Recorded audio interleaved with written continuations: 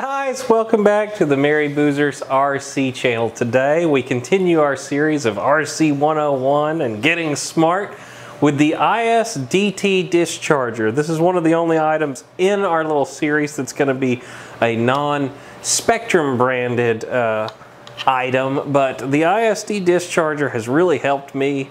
I do a lot of big fly-ins and events where I charge up a ton of batteries, and if for some reason we get out there, the weather's bad, the plane crashes, whatever, and I come home with a whole bunch of batteries charged up, I don't like to just let them, although the batteries can discharge themselves, if I've got a whole bunch of them, I'd rather go on and just discharge them really quick, put them on the shelf, and I know they're in storage and they're not going to be any kind of issues. They're safer this way.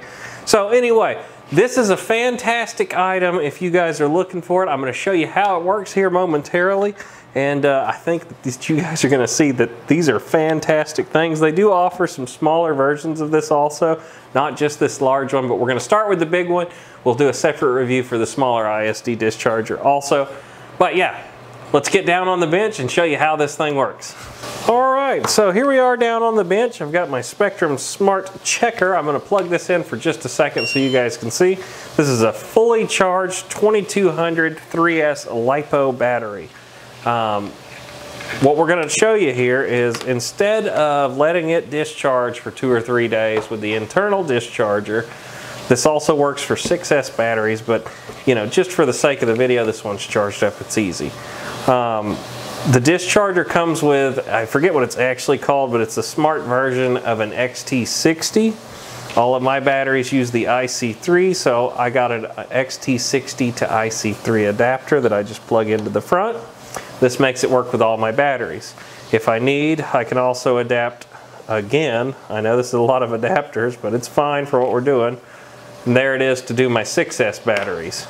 So just so you know, going into it, you may need some adapters. Like I said, this is IC3 to IC5. This is IC3 to XT60. XT60 is what you're going to need here in the end. It does have some smart features to it, but I don't ever use them, I'm going to be honest. So if you plug your battery in and you push the button, you can see all the little leads come up on the front. So what we need to do now is select what battery it is. It goes up to 8S. Let's see, we want 3S. I'm sorry, I did that backwards. This side is your cell count. There's your 8S, 2S, 3S. This is how fast you want to discharge it for your amperage at the top. So I'm going to select this to go at 20 amps. You can discharge however fast you want, and once you stop, it's just going to go. So I'm going to unplug that again and just do it one more time just to make this a little bit easier to see. So plug it in. You're going to push this one right here. It's going to be the white LED is what you're looking for. You want to select the cell count, which is at the bottom row. Whoops, it started because it was already set up. I wasn't fast enough, so I'm going to do it one more time. So bottom row here, we're looking for the white indicator. We're going to go over to whatever we want. So like I said, the 2 meaning that that's 7 and 8S. So we're going to take and put the white LED under the 3S, and now we're going to set the purple LED to how much discharge we want. Let's go 25 amps. We're not going to hurt nothing. Don't forget, this is a battery that can discharge very quickly, being that it can be in your airplane. So now it's going to take off. You're going to hear all the fans kick on, and this thing's going to rip and roar.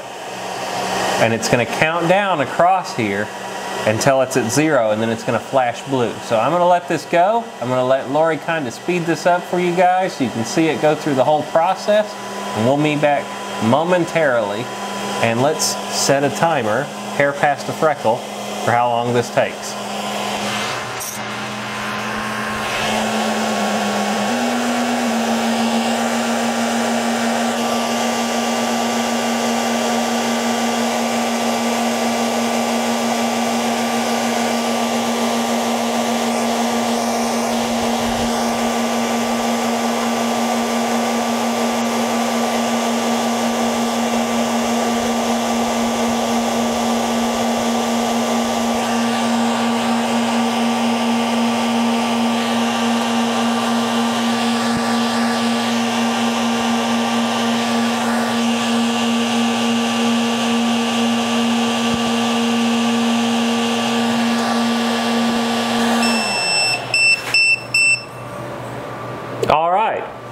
there we are. The battery has completely finished. So there it is. 4 minutes and 22 seconds to kill a 2200 3S Lipo battery from completely full. As you can hear when it finishes, you get the audible sound and you get the blue lights flashing across the top. Now, the nice thing is that this should be completely at storage charge now. Let's take and plug it in.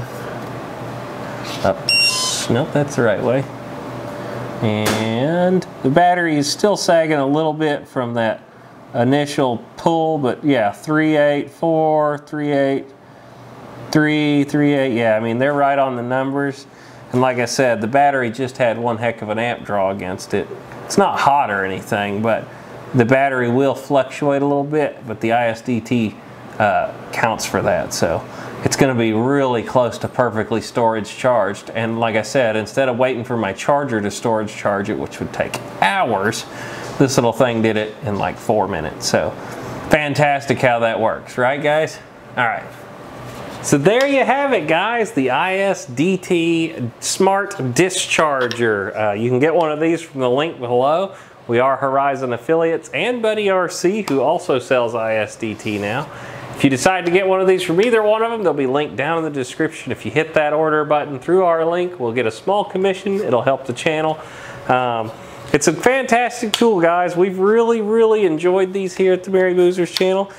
We do have the smaller version of this also, which we will be making a small video on shortly, so keep looking for our beginner series how-to that we're doing now.